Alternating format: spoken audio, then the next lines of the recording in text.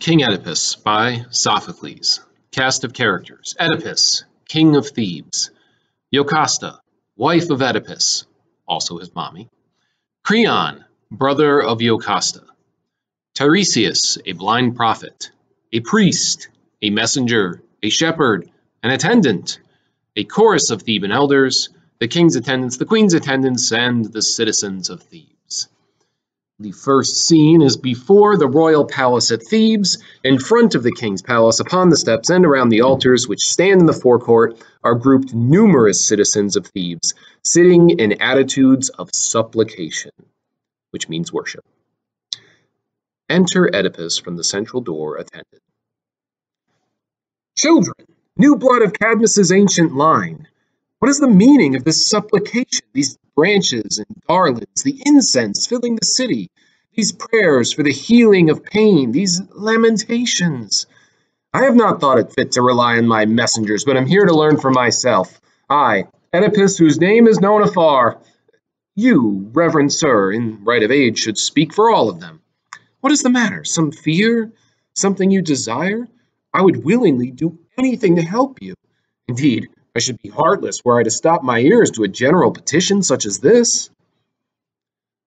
My lord and king, we are gathered here, as you see, young and old, from the tenderest chicks to the age-bent seniors, priests, eye of Zeus, and the pick of our young manhood. More sit in the marketplace, carrying boughs like these, and around the twin altars of Pallas and the sacred embers of divination beside the river of Ismenus. You too have seen our city's affliction, caught in a tide of death from which there is no escaping. Death in the fruitful flowering of her soil, death in the pastures, death in the womb of woman, and pestilence, a fiery demon gripping the city, stripping the house of Cadmus to fatten hell with profusion of lamentation. If we come to you now, sir, as your suppliants, I and these children, it is not as holding you the equal of gods, but as the first of men, whether in the ordinary business of mortal life or in the encounters of man with more than man. It was you, we remember, a newcomer on Cadmus's town, that broke our bondage to the vile enchantress, with no knowledge or hint that we could give, but, as we truly believe, with the help of God, you gave us back our life. Now, Oedipus great and glorious, we seek your help again. Find some deliverance for us by any way that God or man can show. We know that experience of trials past gives strength to present counsel. Therefore, O greatest of men, restore our city to life. Have a care for your fame. Your diligence saved us once. Let it not be said that under your rule we were raised up only to fall. Save our city, and keep her safe forever.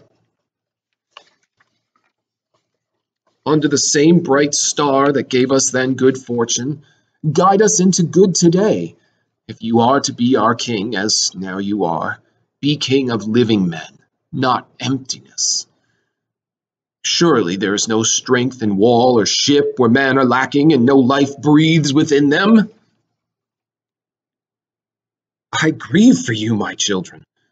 Believe me, I know that all you desire of me, all that you suffer, and while you suffer, none suffers more than I.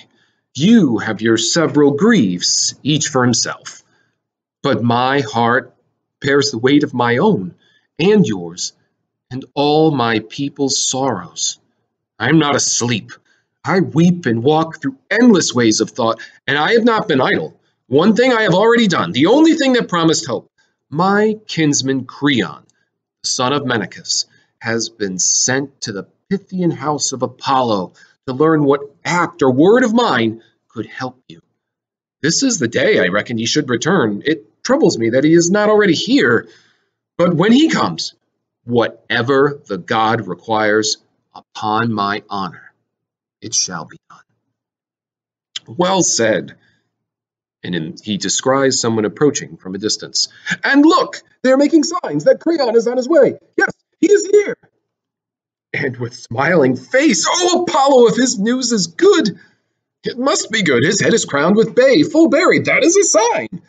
We shall soon know. He can hear us now. Royal brother, what news? What message for us from the mouth of God? Enter Creon. Good news. This is to say that good may come even out of painful matters if all goes well. And the answer. You hold me between fear and hope. The answer? I will tell you if you wish me to speak in the presence of all. If not, let us go in. Speak before all. Their plight concerns me now more than my life. This then is the answer, and this the plain command of Phoebus our Lord. There is an unclean thing, born and nursed on our soil, polluting our soil, which must be driven away, not kept to destroy us. What unclean thing, and what purification is required? The banishment of, or the payment of blood, for the shedding of blood is the cause of our city's peril. What blood does he mean? Did he say who it was that died? Oh, we had a king, sir, before you came to lead us. His name was Laius. I know. I never saw him. He was killed, and clearly the meaning of the god's command is that we bring the unknown killer to justice. And where might he be? Where shall we hope to uncover the faded traces of that far distant crime? Here, the god said, seek and ye shall find. Unsought goes undetected. Was it at home, or in the field, or abroad on foreign soil that Laius met his death, this violent death? He left the country, as he said, on a pilgrimage, and from that day forth, we never saw him again. Was there no word, no fellow traveler who saw what happened, whose evidence could have been used? All died, save one who fled from the scene in terror and had nothing to tell for certain, except one thing. What was it? One thing might point the way to others if once we could lay our hands on the smallest clue. His story was that robbers, not one but many, fell in with the king's party and put them to death. Robbers would hardly commit such a daring outrage, unless they were paid to do it by someone here. That too was suggested, but in the troubles that followed, no avenger came forward to punish the murderers. What troubles? Surely none great enough to hinder a full inquiry into a royal death? The Sphinx with her riddles forced us to turn our attention from insoluble mysteries to more immediate matters. I will start afresh and bring everything into the light. All praise to Phoebus, and thanks for your part to you. For thus pointing out our duty to the dead, you will find me as willing an ally as you could wish in the cause of God and our country. My own cause too, not merely from a fellow creature will I clear this taint, but from myself. The killer of Laius, whoever he was, might think to turn his hand against me. Thus, serving Laius, I serve myself. Now, up from your seats, my children. Away with these boughs. Bring all the people of Cadmus here and tell them there is nothing I will not do. Certain it is that by the help of God, we stand or fall. Oedipus goes into the palace. A messenger goes to summon the people. The priest dismisses the suppliants. Up, children, now the king has promised us all that we came to ask. Let us pray that Phoebus, from whom the answer came, himself may come to save and deliver us out of our heavy afflictions. All the suppliants disperse and then enter the chorus of Theban elders for their first choral ode, which will reflect on what's happened so far. In Thebes, city of light, from the Pythian house of gold, the gracious voice of heaven is heard. With fear my heart is riven, fear of what shall be told. O healer of Delos, hear, fear is upon us. What wilt thou do?